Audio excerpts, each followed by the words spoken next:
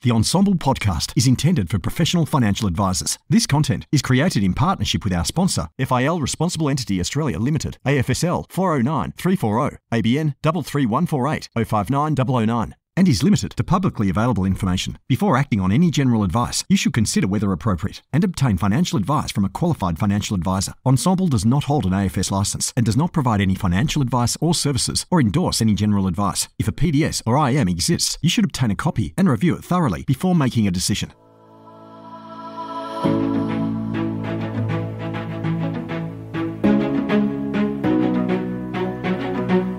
Hello everyone, Jamie McIntyre here.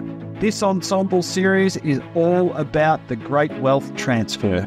Throughout this series, you'll get insights from planners in our community and the team at Fidelity who have produced significant research on the great wealth transfer. I'm sure you will enjoy this series and get a greater understanding of how you can help in the great wealth transfer. Fidelity has been investing globally for their clients for more than 50 years and 20 years here in Australia. With one of the world's largest investment research teams, they conduct more than 20,000 company meetings each year to uncover unique investment insights that others may miss. Fidelity offers a range of Australian, global and regional managed funds, and you can also access their investment expertise through our active ETFs on the ASX. Invest with local insights, powered by global strength. Hello everyone, my name is Jamie McIntyre and I am the host of today's podcast. I'm a 25-year financial planner and specialise in retirement advice, and I'm looking forward to today's podcast and sharing with you all the insights from research that has been completed regarding the great wealth transfer in Australia and share some insights into the mindset of clients. We have two guests today, Simon Glazier from Fidelity International and Harry Mantzouratos, our financial planner guest. A little bit about Simon. Simon is the head of Wholesale Sales at Fidelity International. He has 20 years experience across financial services. He joined Fidelity in March 2020 and is responsible for leading the sales and distribution team efforts of Fidelity International across the Australian wholesale market. In today's podcast, Simon is going to share with us the insights that Fidelity have uncovered in their research around the great wealth transfer in Australia and the opportunity for not only clients, but advisors and how they can help. Welcome to the podcast, Simon. Thank you, Jamie. Pleasure to be here. Our advisor guest today is Harry Mantzouratos.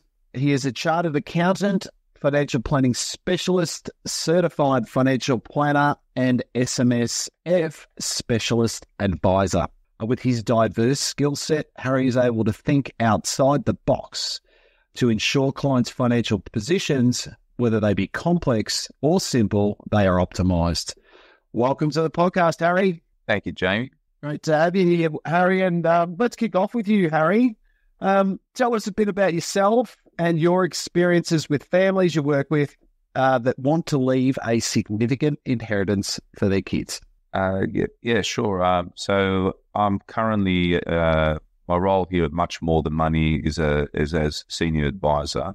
In addition, I'm a director and chairman of the board of Much More Than Money. We've got offices in Canberra and Sydney. But I've had extensive experience, a bit like yourself, Jamie, over 20 years, dealing with various clients of various complexity.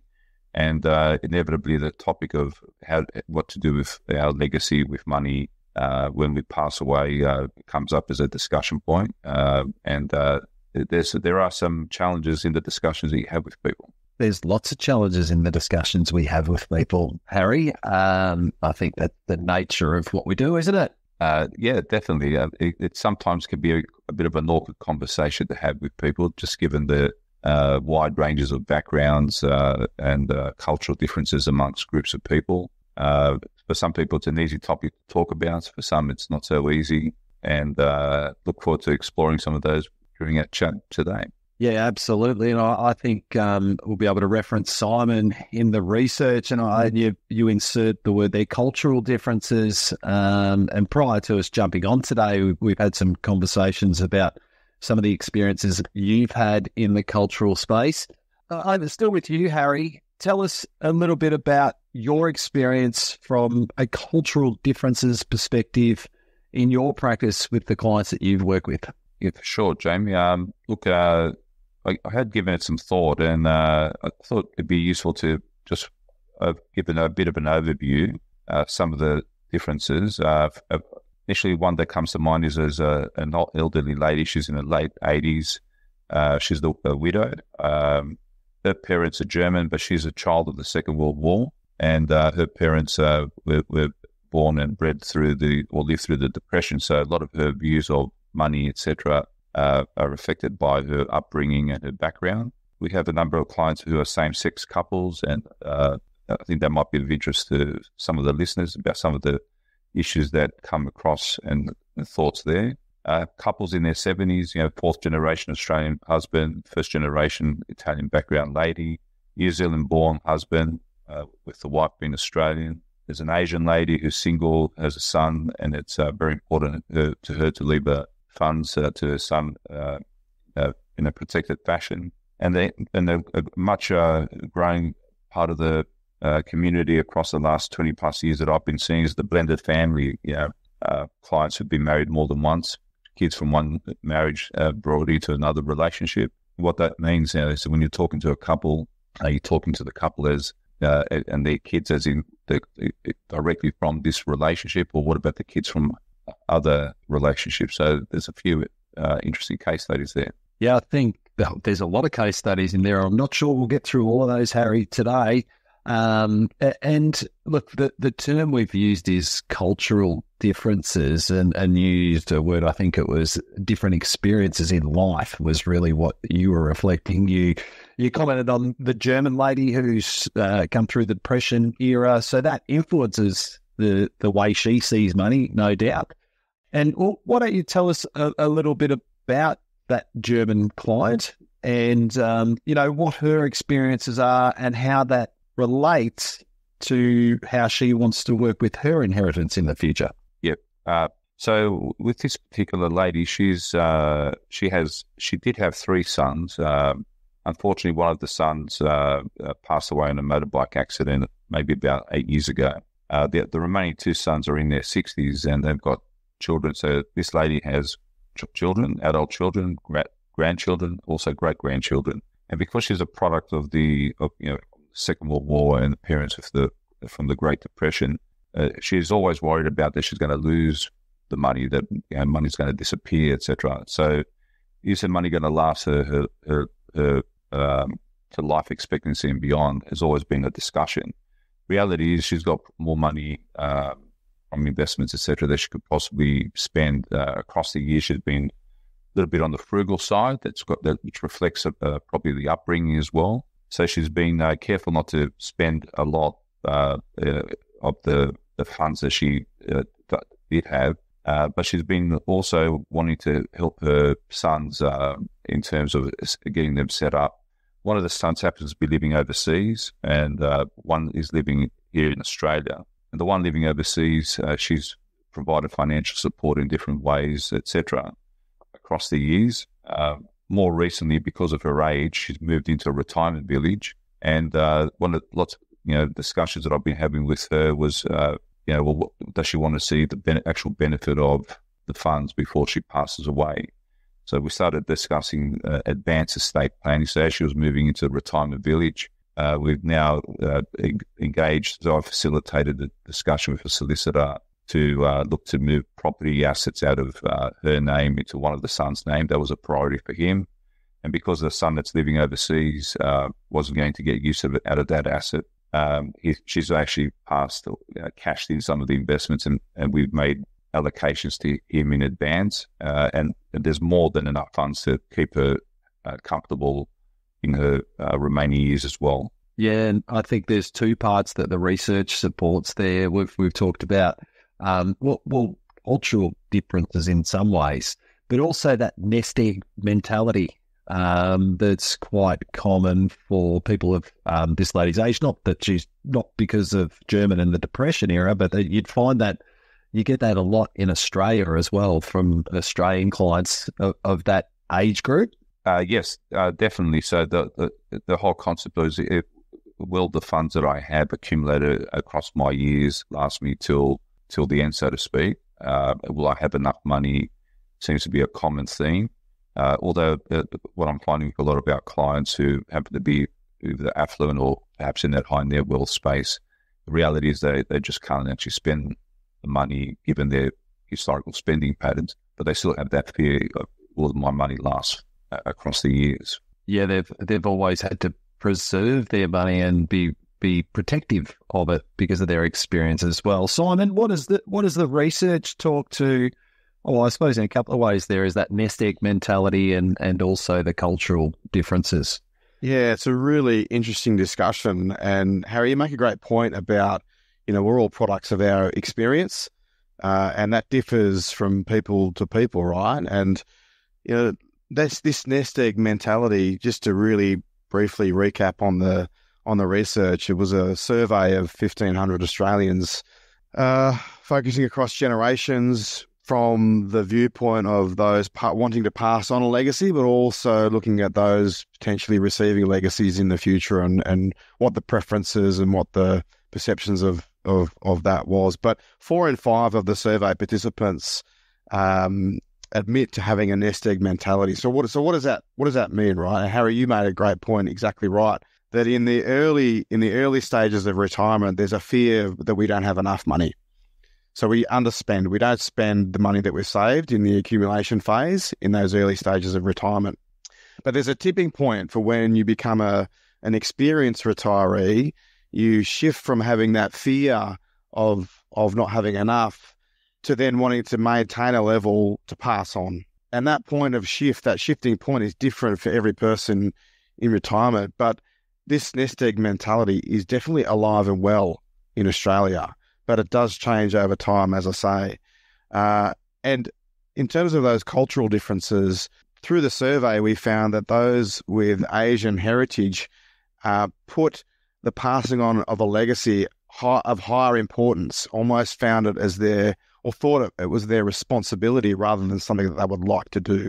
So there's an inherent kind of, I suppose, show of their experience and their cultural differences to the rest of us here in Australia, and put a greater level of importance on passing on that legacy to the next generation. But again, important to note that it is more than just money. There's cultural themes that they would like to pass on, and quite often it's more than just their super savings. So the complexity is definitely there, which is where a huge opportunity arises for financial advisors. Yeah, I think there's some really great points in there too, Simon, to expand on. I like the terminology of experienced retiree, and I think I'll circle back and we can have a good chat about that one. But I think when we talk about nest egg mentality, most of the people in this nest egg mentality have come from a place of having no money at some point in their younger life. So the pain of not having money, I think it leans into them making sure they protect what they have, or, preserve it, or whichever words we might use there. And maybe my generation, the generations below, we haven't experienced that pain or as significantly as the prior generations. And the pain of not having money, as I say, is not experienced by the younger generations. Australia's a pretty wealthy country.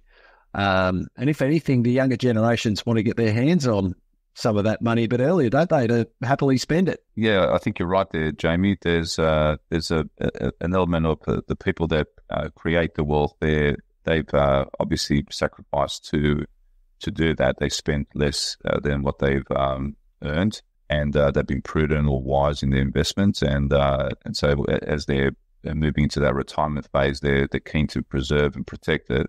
But then they do look at the statistics that are coming through in our communities, where so many relationships don't last the course of time. The advent of de facto relationships and what that means to accessing assets, and when people split up, the splitting of assets. I'm aware of clients who, as they've come to see me, and so it ends up being a hot button. The whole estate planning ends up being a hot button because they have helped their child to buy the first property, so to speak, only to see that relationship split or divorce, and half or more of the money go outside of the bloodline. And that ends up talking to strategies as to how you might protect the assets in upon death, the use of bloodline trusts or testamentary trusts and the like, try and preserve and keep the assets in the family. Yeah, and that's probably a part of nest egg mentality is an element of control. So it's not lost outside of the family bloodlines as well. Is that fair to say, Harry, that that's a focus of the nest egg mentality type of person? Yeah, definitely, Jamie. If they're worried about what their kids might do with the money, they're infinitely more worried about someone outside the family potentially accessing the dollars. So they're keen to typically do what they can to keep the assets in the bloodline. And that also talks to whether people want to undertake what I call advanced estate planning, or waiting until the person passes away and then they receive the assets. Yeah, Harry, how do you encourage your clients, new clients, existing clients, to try and break down their nest egg mentality to some degree and be in a position where they can give some money with a warm hand rather than a cold heart? What sort of techniques do you use to encourage your clients to potentially give more whilst they're alive? Jamie, that's a good question. What I find is every client, we always have an initial and ongoing values discussion. So what's important to the client about money? What's important about life? What's important to them? And over time, sometimes these things do evolve. In the terms of from a money perspective, there's this term that I sometimes refer to as having sufficient money. And once people understand that they have enough resources, assets to provide them a sufficient income or cash flow to fund their desired lifestyle, anything over and above that becomes something that it's easier to have discussions around what they might choose to do with that money. And that leads to potentially a greater openness to actually have those conversations to pass some of that wealth ahead of passing away or advance estate planning. Yeah. Simon, over to you. Give us a few more insights around the research and just some more general overview of what the research is telling us. Yeah, and again, Harry, you hit on some really interesting points, and I think that notion of passing on a legacy with warm hands or a cold heart is a really interesting one. And through the survey, we found, and this is reflective of the nest egg mentality, that as people age, they're actually more likely to pass more of their assets on after they pass. So again, this is almost like this hoarding of the cash, to your point, Harry, around sufficient money. It's helping clients, I think, understand what that is, because if we look at some of the reasons why people would like to pass on a legacy, so their thoughts and feelings, the cultures, what they want to actually pass on. There's a few points in here that have come out through the survey that isn't about money, to your point. Expressing gratitude and love for them. Like, you can only do that with warm hands, right? That was called as the second highest reason for passing on a legacy. And it's against what we found in the survey, that as we age, again, we pass on more after we pass. So that discussion and constant checking and assessment of the reasons, why you want to pass on a legacy, and then what is a sufficient level of income in retirement is a really important one. So it's quite an opposing view. So on one hand, you've got that nest egg mentality prevailing, but on the other hand, you want to experience the benefits of passing on whatever legacy you choose, right, while you're still around. So again, it's not, these things aren't one size fits all. It's not set and forget, and it's different for every person. But obviously, money comes into it. The primary reason, or the thing that best describes the benefit for passing on a financial legacy, is to give the next generation greater financial security, supporting them to get ahead in the property market. Right, these things are pretty clear, and we know, but the other underlying thoughts and feelings are very strong in terms of why people want to leave a legacy. Yeah, you talk about sort of those conflicting things in there, Simon, of the nest egg mentality cohort, in the sense that they want to give, but what I'm reading into that is they don't know how to give, and they need some type of intervention or some support or professional advice or working with a professional to help them figure that out.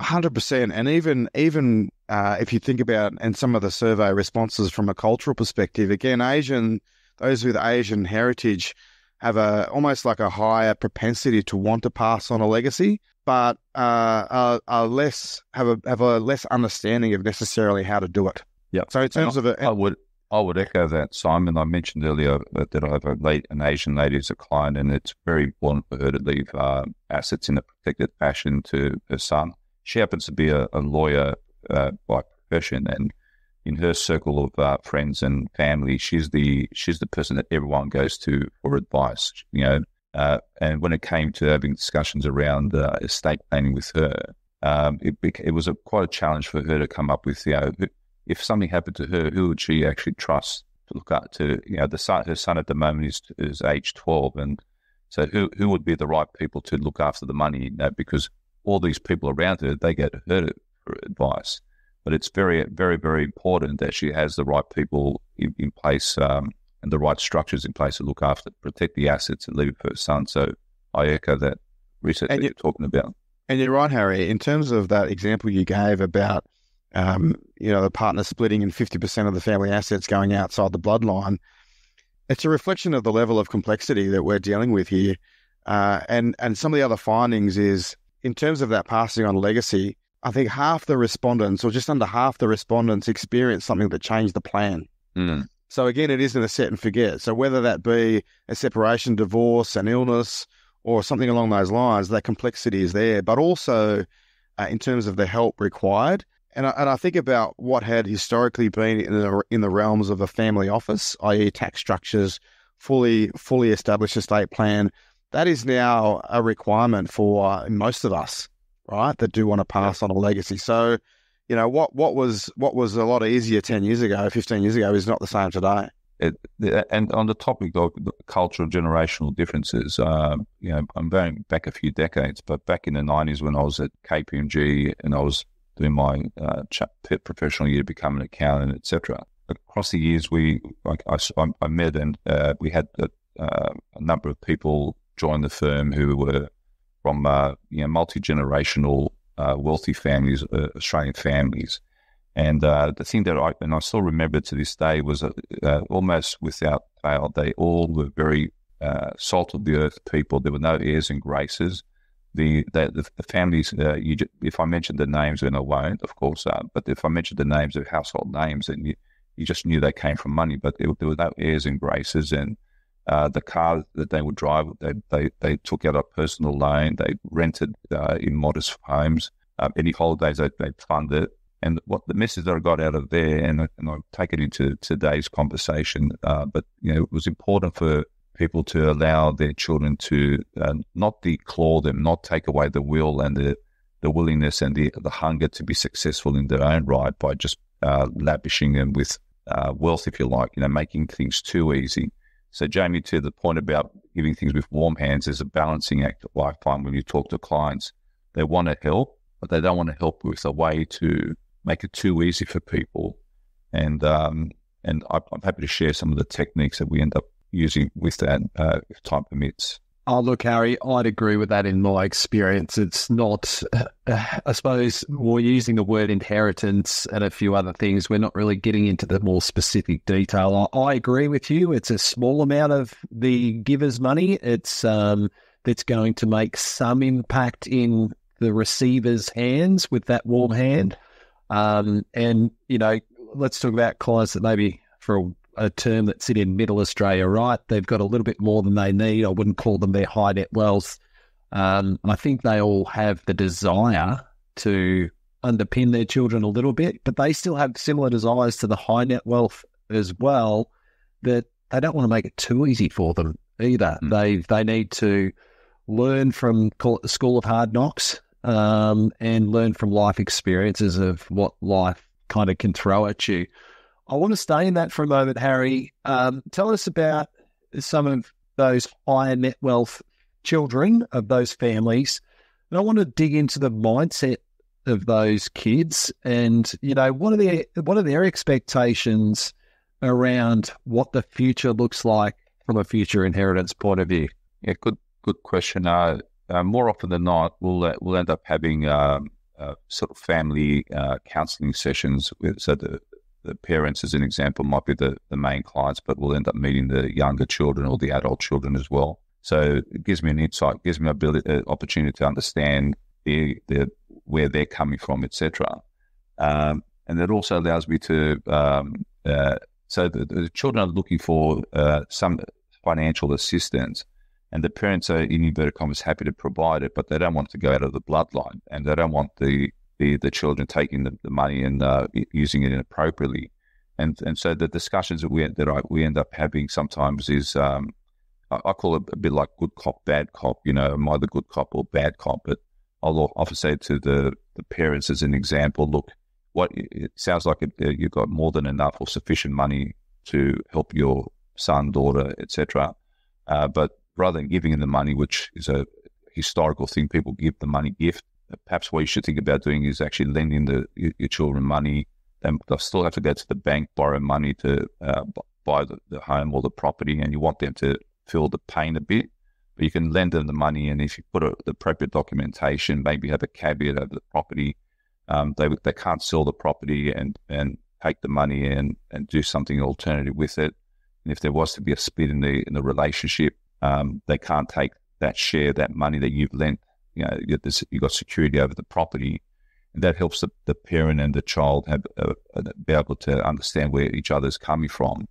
And I say good cop, bad cop. Sometimes the child might have a partner, life partner, son, daughter, etc. Have a life partner. The life partner might get their nose out of whack. Hearing about they're not going to be given the money; it's going to be a loan. But that allows me to play the good cop, bad cop. They can blame me as the advisor. I'm the one that suggested doing it. But ultimately, I'm protecting the legacy, the money, keeping it in the family. That sounds like that's a pretty common strategy for you in high net wealth families. And so-called middle, it is a high net worth strategy, but also it's some of the most, if people are wanting to, if it's important for them to help their children, so this is a values discussion, they'll end up sacrificing something of theirs to help their children, if that makes sense. So, but they don't want to sacrifice it and see it go out of the bloodline. And it's like, well, how do I do this? So they're looking just for common sense, plain English type solutions, and it can work for middle Australia as well. Yeah, absolutely. And what about more around the mindsets of any of the, let's call it the children that you've worked with of the wealth, whether it be high wealth, middle Australia, whatever. What's the sort of mindset of that Gen X, Gen Y that are likely to receive some money in the near future? Yeah, a lot of them tend to have the mindset of wanting to pay down debt. So the parents happy to help them to pay down debt. Sometimes there's a discussion around, well, if they're in a tight living situation, perhaps in an apartment, and they have young children, the receiving an advance inheritance would allow them to sell the apartment and move into a standalone house. So upgrade the lifestyle, if you like, to be more comfortable with the young kids, etc. So there is this constant discussion, if you like, or a little bit of a tension, but coming up with the right way forward in terms of what's the intention of the money. And as long as the parents can assess that it's not going to be used for inappropriate purposes, I'm going to use the advanced inheritance to go for a round-the-world trip and blow it all, so to speak, the parents are generally happy to help the children. Yeah, I think that's a good segue over to you, Simon, talking to the Rainbow's End research. And there's an expectation that paying down debt will form a significant part of this great wealth transfer. Yeah, 100%, Jamie. I mean, Gen Y specifically, most likely to distribute a windfall into property, no doubt. It's sort of property and pay down a mortgage is daylight in front of anything else. So that leg up in the property market, cost of living pressures is really evident through this survey.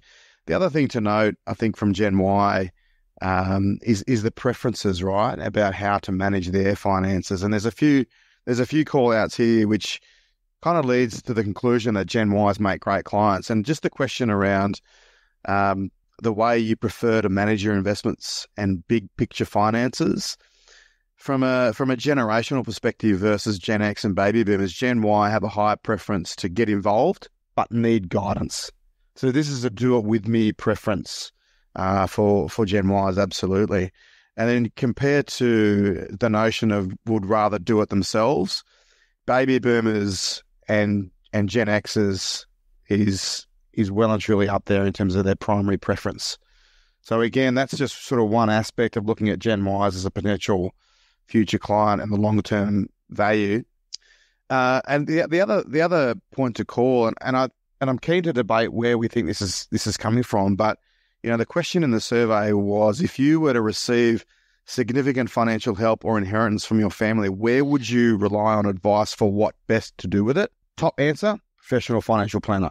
Now, my question maybe to Harry and Jamie is, do you think that would have been the same 15 years ago? And what do we think has changed? Oh, you go, Harry. Look, I've always been very comfortable leaning into this area. I think maybe it has to do with just the background of being fairly comfortable with the tax and structures, etc., and the understanding of tenants in common. What the structures mean from an estate planning perspective. Family trusts, super funds, death benefits, all that sort of thing. So talking to people as human beings, I find that I was probably talking about estate planning 20 years ago, 15 years ago.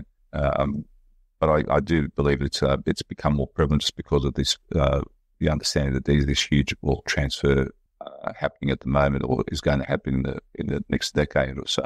Yeah, look, I'm sitting around your question there, Simon, of 15 years ago, where would people have lent towards going? Probably they would have started with their bank or their accountant, because that's who they had the strongest relationship with. And we know how some of those starting with the bank conversations have played out for people over the journey. So I think it's a really good, well, I suppose, a reflection of the work that's gone into the financial planning profession over the past 15 years to be seen up at the top of that list, because I don't think we would have been seen anywhere near the top 15 years ago. But it also, some of the other parts of the research tell us that they aren't engaging with us either just yet. And I think if you think in the context of that question of who would you approach if you get it, I think there's a bit of work to do with those that are giving the money and the children before the money exchanges or hands through death, right? Yeah, absolutely. And we've been fortunate enough to have a few discussions since the release of this research where there are some great examples out there of a lot of businesses working, with their clients and next generations across multiple layers of services. So it's really good. I mean, and on the reflection for that survey and the response, I think it's a measure of the impact that financial planners have in market too, right? So Gen Ys have probably been the beneficiary of seeing their parents live a high quality of life in retirement, and that's been brought on or enhanced by their engagement of financial planners. So, I think as well as the level of financial education generally has been lifting, and I think we have a big role to play in that, and I think it's a reflection of that moving into a profession which is all very, very positive. I agree, and I think over the last, I've been around 23-4 years, and the internet was only kind of getting going back then. And I'll use the word industry now, not profession. The industry protected a lot of information, and now it's all about sharing and openness, and that's probably a reflection of that answer that there's a lot of trust in financial planning now, because we are open, honest, and transparent now. And probably just one thing I'd round out before we sort of maybe kick on to the next point. I don't know how we're going for time, but feels like we've been on for 5 minutes, but we've been on for a lot more. But just out the back of COVID, right, I think we all swung to digital. But again, one of the questions was around preferences in engagement and communication. And across the generations, it's very clear that in-person meetings and face-to-face engagement is definitely the preferred method. So I know there's a lot of discussions around AI, and that being the answer to a lot of problems out there. Given the feedback, it doesn't seem to be the case. But from a Gen Y perspective, again, it's important to note that the multifaceted approach to communication and engagement is very important. So this generation will prefer in-person meetings, but they'll need emails, they'll need phone calls, they'll need text messages, video calls work, chat functions work. So as a business, as we evolve and really try and engage Gen Ys, it's important to have those multimedia engagement platforms ready and raring to go.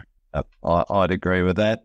Harry, I've got one more question for you, and I want to circle back to cultural differences or different cohorts of people. And you mentioned earlier one, I'll call it a cohort, same-sex couples. Yep. And tell me a little bit about your experience with same-sex couples and potentially around either nest egg mentality or around receiving money. Tell us about your experience on that. Yeah, there's some interesting nuances that I'm happy to share.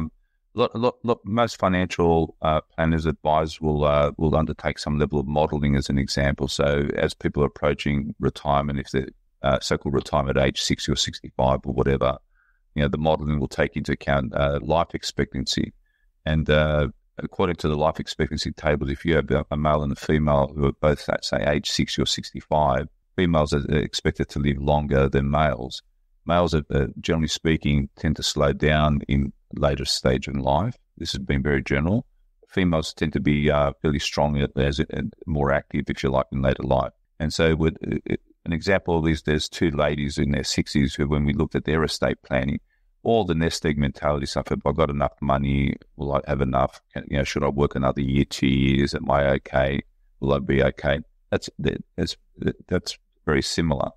But then when you're doing the projections, you're no longer just projecting. You're projecting for two people who are going to live longer than a male. It's the money does need to last longer. And so when you're looking at doing projections as an example, you can't just go, oh, this is what I'm going to factor in.